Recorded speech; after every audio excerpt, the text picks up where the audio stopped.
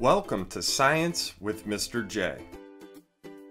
In this video, I'm going to go through some important words when it comes to ecosystems. Now, these words are great to know when both learning and talking about ecosystems. So maybe you're here for a review, or maybe you're here for an introduction. Either way, I hope this video helps. And just so you know, these aren't the only words you need to know when it comes to ecosystems, but it's a great start. Now, this is part 1. I will also have a part 2. I'll drop that link down in the description. So let's get started here. And we start off with ecosystem. And an ecosystem is made up of all the living and non-living factors within a given area, and it's all of their interactions. Now, ecosystems can be small, like a puddle, or large, like a rainforest. There's no specific size requirement.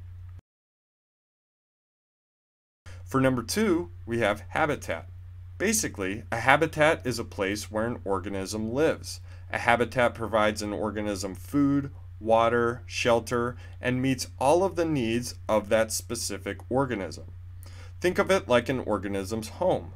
There are many different types of habitats, but a few examples include a river, a coral reef, a rainforest, or a desert. For number 3, we have biotic.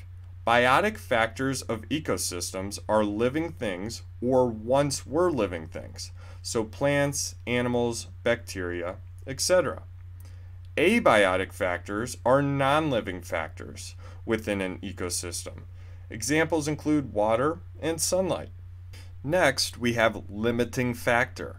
A limiting factor is anything that controls a population's size or slows or even stops that population from growing. For example, food and space are limiting factors. The amount of food in a given area will limit the population that eats that food. As far as space, for example, the space in a pond will limit how many fish can live in that pond. And lastly, we have niche, or you'll sometimes hear pronounced niche.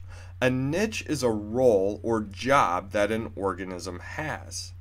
This is how an organism fits into an ecosystem. So a lion fills the role of an apex predator within its ecosystem. All parts of an organism's life is a part of its niche. So an organism's interactions within the ecosystem, its habitat, what it eats, what may eat it, etc. Everything about that organism and how it fits into its role within an ecosystem is its niche. So there you have it. There are some important vocabulary words and words to know when it comes to ecosystems. I'll drop the link to part 2 down in the description. I hope to see you over there, and I hope this video helped. Thanks so much for watching. Until next time, peace.